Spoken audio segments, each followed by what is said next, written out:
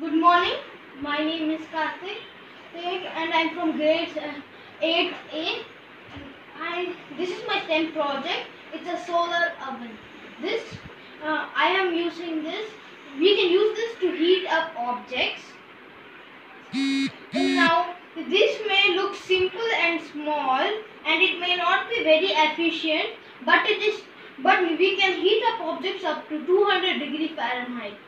These tools I've used are a pizza box, scale, and transparent sheets, right? Scissors, some aluminium foil, it might be difficult,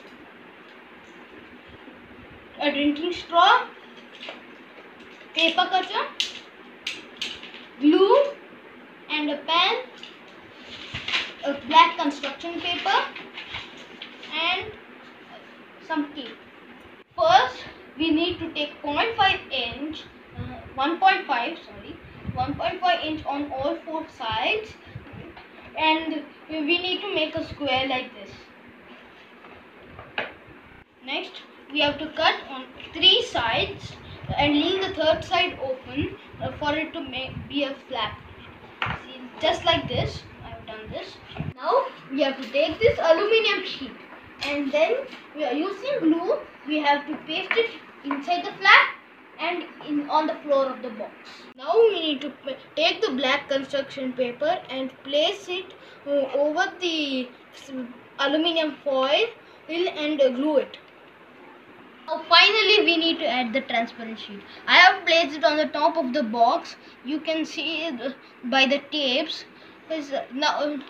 Now it is over. Now let's see how it works. And now we need to place the water inside. I'm closing it. After this, using this drinking straw, we need to direct. We have to direct more sunlight it inside. Now I have adjusted this the flap to make sure that maximum amount of sunlight is reflected into the bowl. It has been over a half an hour. Now let's check how heated it is.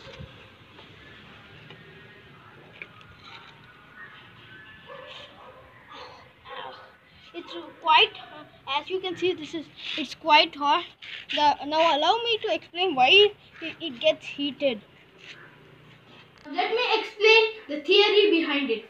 So what happens now is that the sunlight passes through this transparent sheet. It also gets reflected back from this aluminium foil and into this. This heats up the air inside. Furthermore, I have placed the aluminium foil on the sides and on the floor of this pizza box, which further reflects it back and keeps on heating the air. Now as you can see, I have added black construction paper. This black construction paper absorbs the heat and stores it. Now this pizza box insulation does not allow the heat to pass out and does not allow the air on the outside of the box to cool the air inside the box.